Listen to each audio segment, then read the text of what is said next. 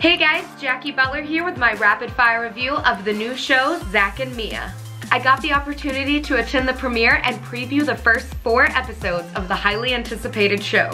Zac Mia is based on the novel by A.J. Betts. Now I haven't read the book to compare, but I can tell you the show is done beautifully. It follows Zac and Mia, of course, 2 teen cancer patients getting treatment in the same hospital.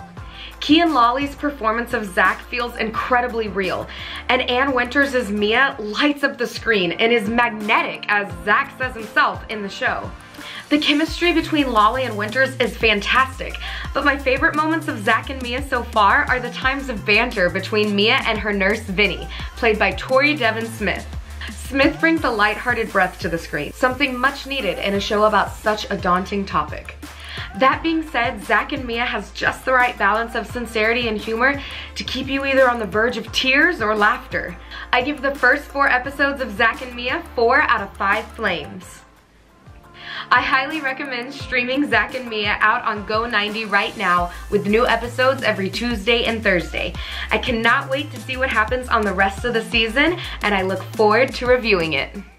Thank you so much for watching. Please give this video a big thumbs up and let me know what your thoughts on Zac and Mia are in the comments below. Make sure to subscribe to my channel and check out more of my rapid fire reviews. See you guys next time on